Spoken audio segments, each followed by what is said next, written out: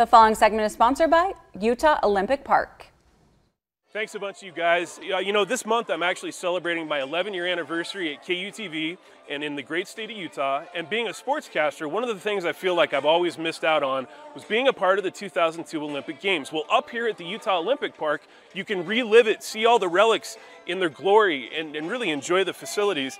And it's so cool to see the way that all the things that were built for those games have been repurposed. This is just nuts. And the next generation of aerial freestyle competitors is right here. Absolutely. You see our kids in our Park City Ski and Snowboard program going down the jumps right now into our 1.25 million gallon Eccles Freestyle Pool. So it allows them to train during the summer. They don't have to go chasing snow all over the world. They can stay home, stay in their backyard, stay in their own bed, and come here and train every day. And Cole has been a phenomenal tour guide today. We've seen literally every inch of this mountain and all the activities that you can take part in. What a fun thing for families to get out of experience. Not just families that are passing through town. We've seen a lot of different license plates here today, but right down in the Utah Valley. People need to get up and see this. Absolutely. Get up, come see us, beat the heat a little bit during these crazy summer days that get super hot in the valley. So much to do. If you're not as adventurous, you don't like the adventure activities, you can come out here, sit poolside all day. It's completely free to watch the athletes train. And again, we've been dealing with heat conditions that are abnormal to the state of Utah this summer.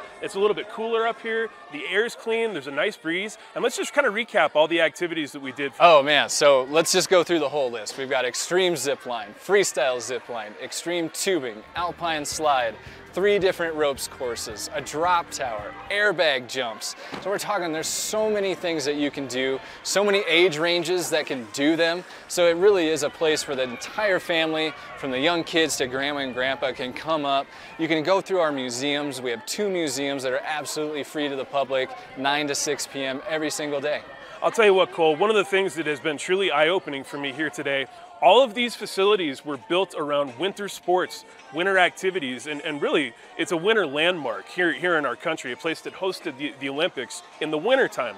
And I keep saying winter because we're enjoying it in the summertime. Yeah. It's mind-blowing to me still. It's part of our plan as the Utah Olympic Legacy Foundation. It's part of the legacy of the Games. It's for us to find unique and different ways to allow our athletes to train in the best environments possible. And you're seeing that right behind us now. Okay, and you've given people really interesting and unique ways to find out information about this. You guys have a terrific website where people can find rates, all the activities. Just maybe one more time explain where people can find all that information. Head to UtahOlympicLegacy.org. You can read a little bit about our history as a foundation, a little bit of history of the Games, and you can also purchase tickets for any of these activities. Okay, what about if families get hungry or thirsty? We've got some snacks for you definitely in our gift shop. Okay, tell me about the museum too. What kind of historic relics am I going to be able to see in there? So on the first floor is our Alf Engen Ski Museum. It's kind of the history of skiing in the Intermountain West. Also what makes our snow the greatest snow on earth. There's some interactive displays that'll allow you to kind of see what the moisture content is of our snow versus other snow.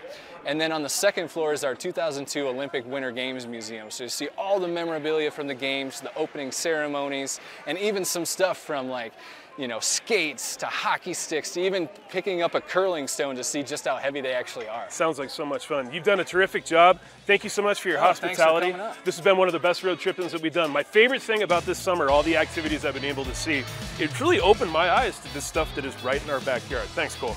Now you're welcome.